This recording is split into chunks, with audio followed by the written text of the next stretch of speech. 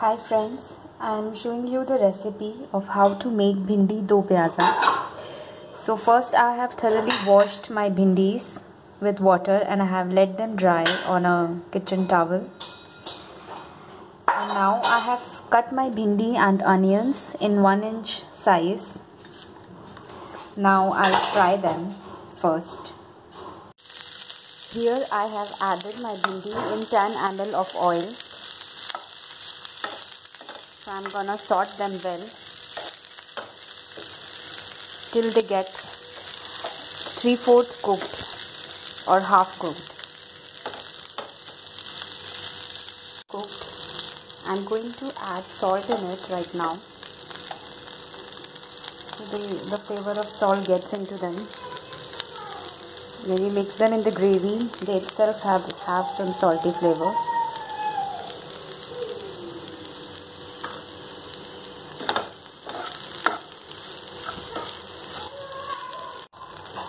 So our bhindis are fried. Now we'll take them out and we'll prepare a gravy. For gravy we need garlic and ginger.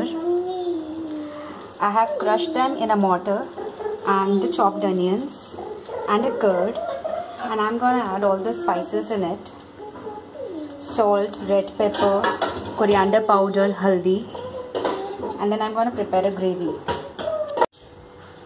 So I have took 10 ml of oil. I'm going to add Zeera into it.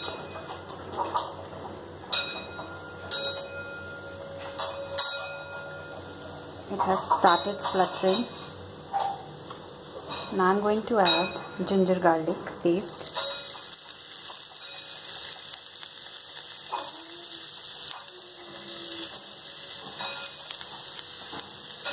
When you add a ginger garlic paste, a very nice aroma comes out of it.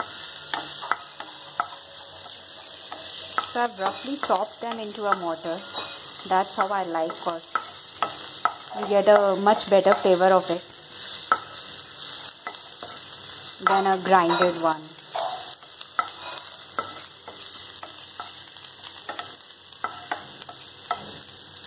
So now I'm going to add my onions into it.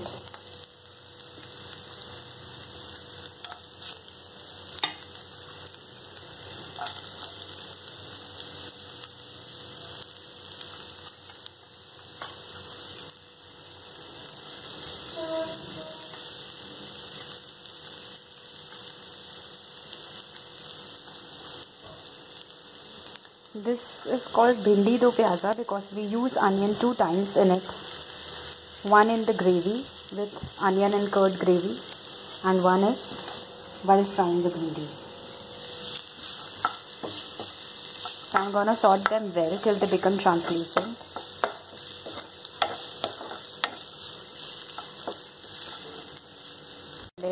And let it cook.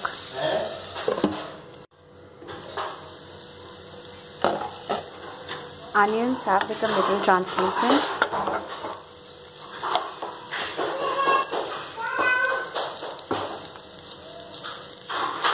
Then let them cook more.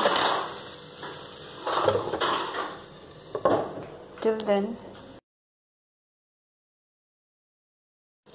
now the gravy is cooked.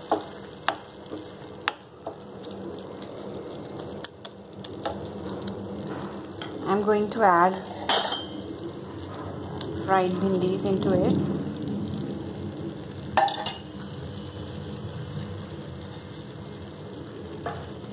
Now you can add little bit of garam masala or a kitchen king.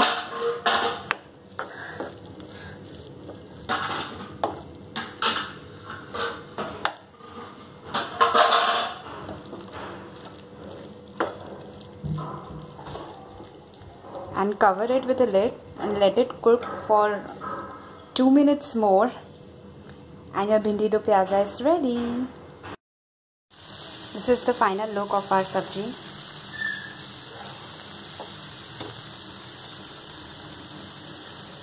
and it is ready now. Bhindi Do Pyaza.